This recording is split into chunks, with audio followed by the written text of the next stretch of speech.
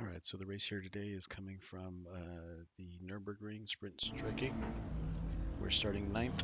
We'll just jump right to it.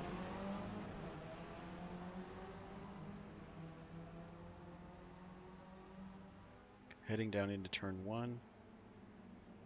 The green car on the outside is the pole sitter.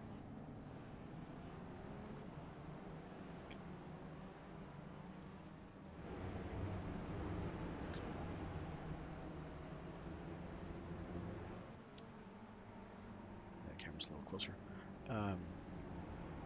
Just trying to keep it safe. Normal stuff to turn one. Somebody looped it there.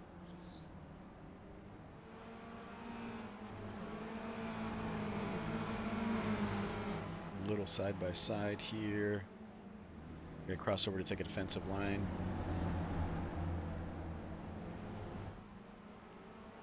That seemed a little bit aggressive to me, so I was just thinking we'd be a little bit careful with this guy. Seems like quite defensive, but somebody else lost it there.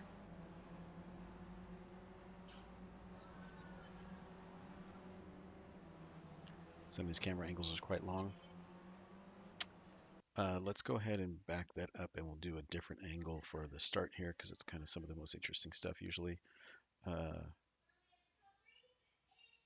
So let's go with the maybe far chase or regular chase. All right.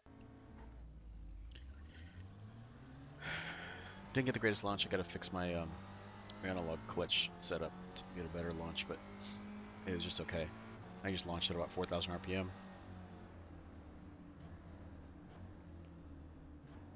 Just trying to keep it super safe. I know at this point there's a car to my inside. I don't know exactly where.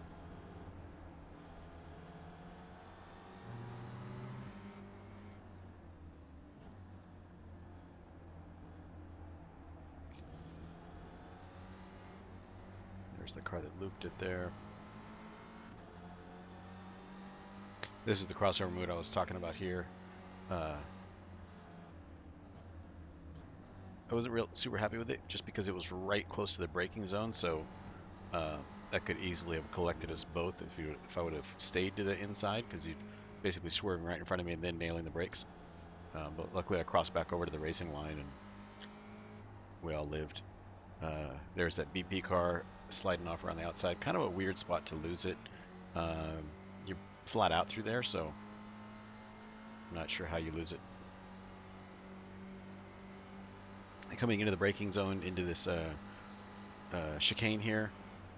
I was definitely faster than these two guys, but didn't want to be too risky on lap one.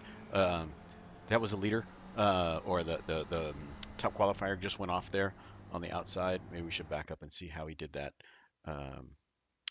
So this is Henry. Yeah, somehow he loses it out here. He must have messed it up in the chicane.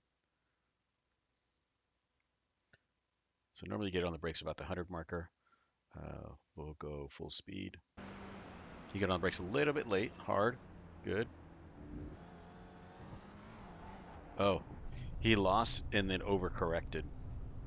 He took a little too much of that inside curb on the right-hander and then overcorrected, uh, but recovered nicely. Lost about 5 spots, but kept a cool head. So let's ride along with him for a minute. I noticed in practice he set like a 140.3, so I knew he was going to be tough. 140.1 or something.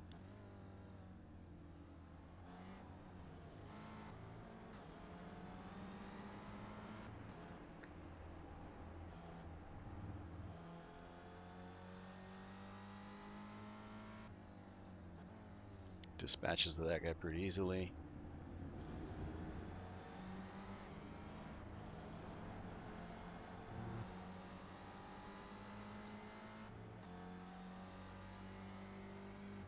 Maybe we should switch cameras here. We'll go camera 2.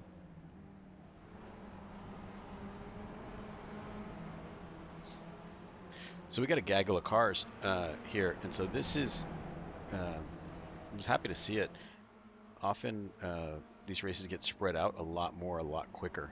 So to have some tight running still on lap two with like, what was that, 7 cars within probably 2 seconds. Um, that's fun.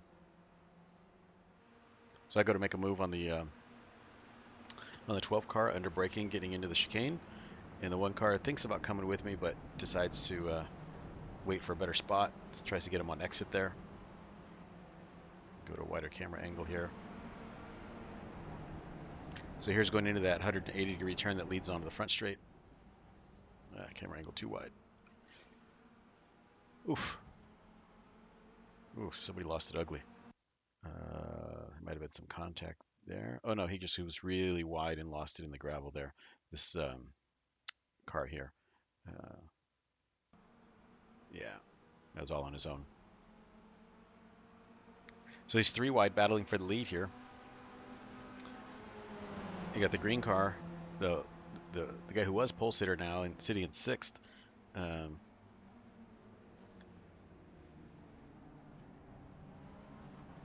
Everybody runs a little bit deep in there, but it's still a reasonably fast line. We didn't lose time. Everybody's keeping it pretty clean.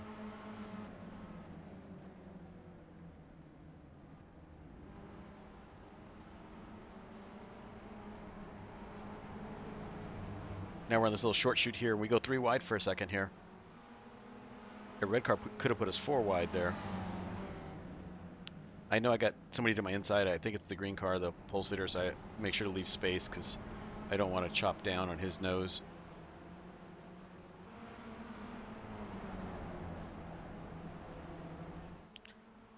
Because when they're behind you, you can kind of pick them up in the mirror, but when they get alongside you, you're a little bit blind to it unless you turn your head quite a bit.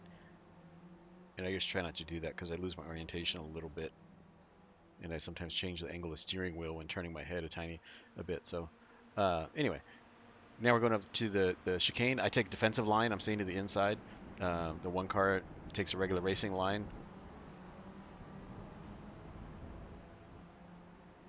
And then he stuffs it up the inside right here, getting a better run out of that chicane since he had a better line through there. I had that defensive line. Um, so now he's got the inside coming up the straightaway.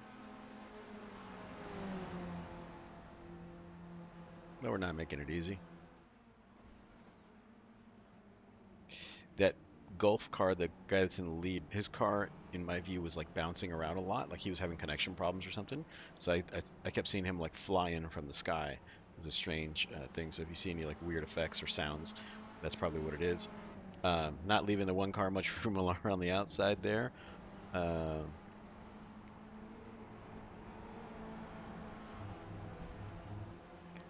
so he had got the run up the green car had gotten the run on us kind of up the inside down the front straight, but basically wasn't able to pull it off through the turn 2, 3, 4 complex. So he was a little bit quicker through here. I felt like, yeah, he got on throttle a little bit quicker. The green car did um, through that dip, kind of odd section.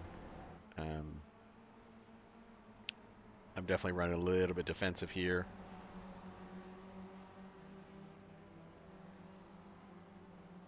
Again, I chose the inside for the next upcoming turn, so I'm leaving him. Was the inside through that turn, but it's gonna be the outside coming right here. Um, and under braking, I back out of it, kind of rightly so. He had it.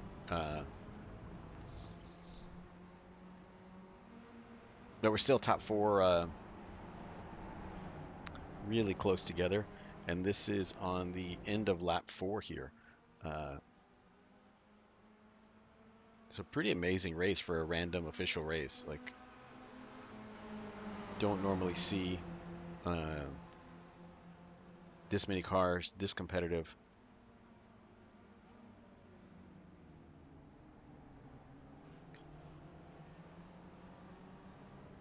I'm trying to just follow the green car through here. I think he's on a pretty good line. Oh, and we touched me and that Gulf livery car touched there. Let's analyze that for a second. See if we can see who's at fault here. Um, so let's go. Let's go chase view. Go slow motion here. I think from that angle, I think I'm in the clear. Uh, I left him enough room. He drifted out right there, which is real easy to do. That turn is tough, and it's you're coming up over a rise, so your car wants to push out wide. So if you get on the throttle early or a little bit too hard, you push out wide. That's the tendency, and you can see with the cars in front of us, the same thing is happening there.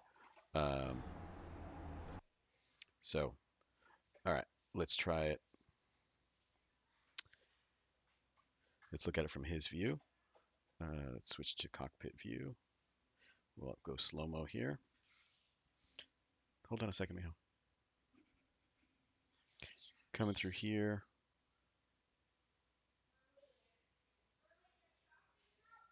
Yeah, he's drifting.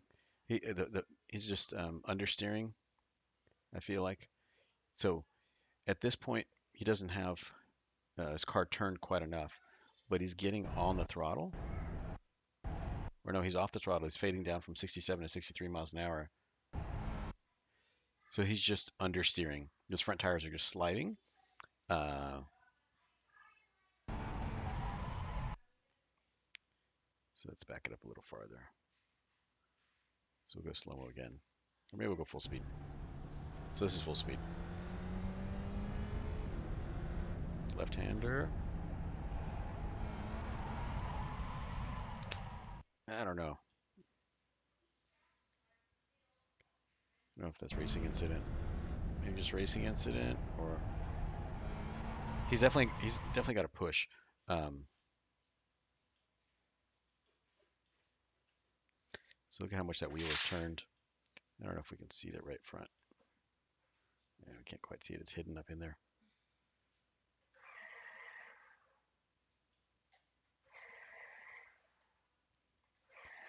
But oh well. That happened. So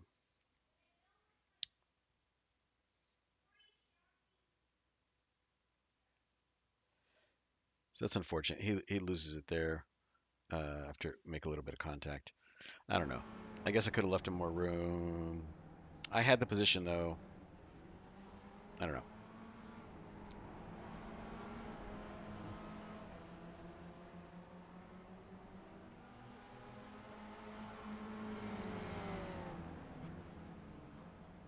I tried to just put that out of my mind, get back on it. Never really lifted.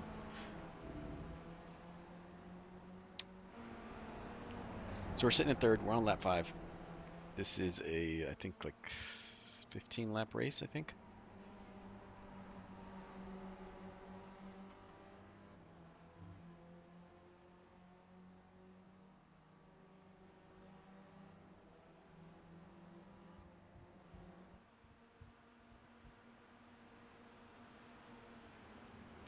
I feel like I was better under braking faster getting into that chicane, but I braked a little bit earlier than normal. Still kind of got close, um, and then just got out of there a little bit better chicane too, and got him going into that 180.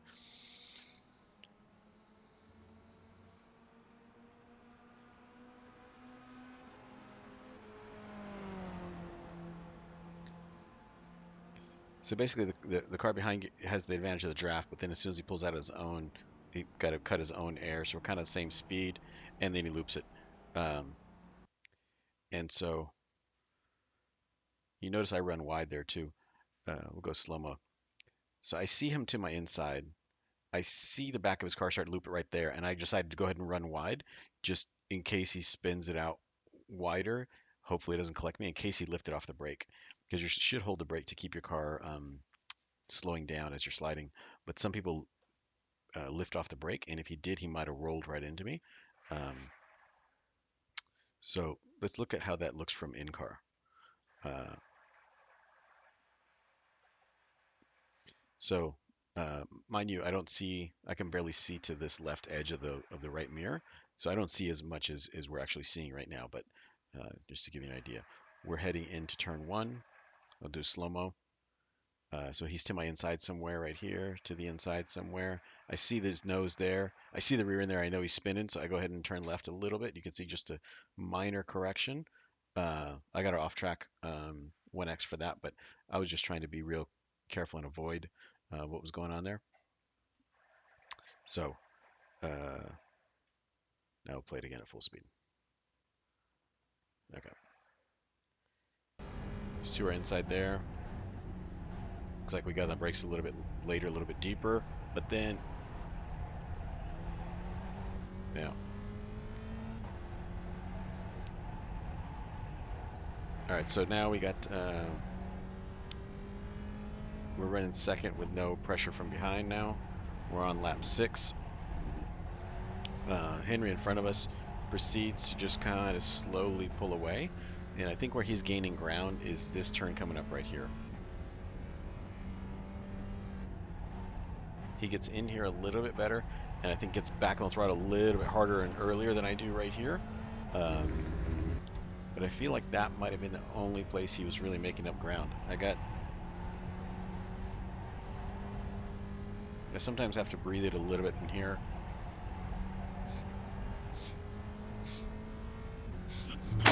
Excuse me. I'm gonna sneeze there. And sometimes I had to breathe it through there a little bit. But I don't think it really cost me. I noticed he was a little bit later on the brakes into here when I was watching his lap 1 into the chicane. He was a little bit deeper. I sometimes made a little bit of ground up on him coming into here, but okay, we're on lap 6. Let's go ahead and switch cameras, and let's go ahead and jump ahead a couple laps. Right now we're probably 2.5 seconds or so behind him, behind Henry, and we will jump. We're on lap 8. And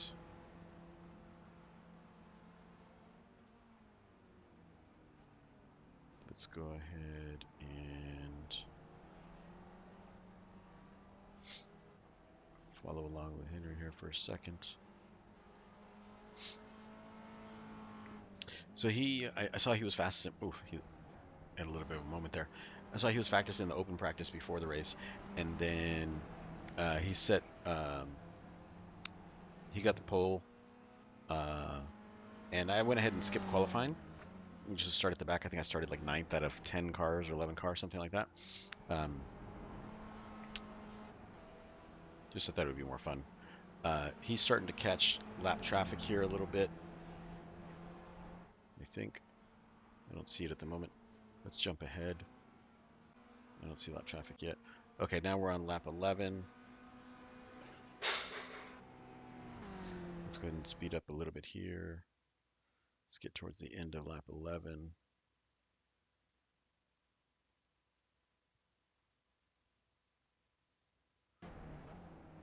Where are we here? And you see the lap car pulls to the inside there. Oh no, not there. Oof. He definitely had a moment there of had the rear end sliding through there. So that's interesting. He's much more on the limit going through there. Maybe something to learn.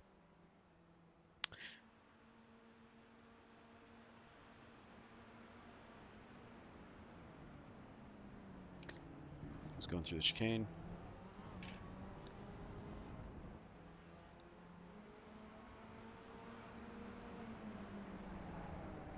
So he's catching the lap car. Lap car pulls over, slows down. All right. Now, this is us.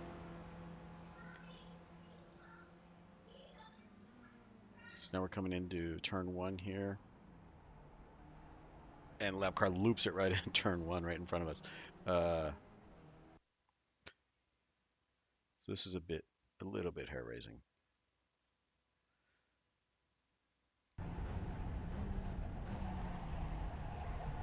I'm like, whoa. But that was it. So we are running second. It's lap 12. We finished in the same order. Uh, we lost a little bit more time to leader, but that's basically the race. And so we finished second. So we started ninth, finished second. Had a fun run. Had that one tiny bit of contact with a Golf car in turn 2, which I'm not sure if that was my fault or his or just a racing incident, but sorry about that. That's that. Thanks for watching.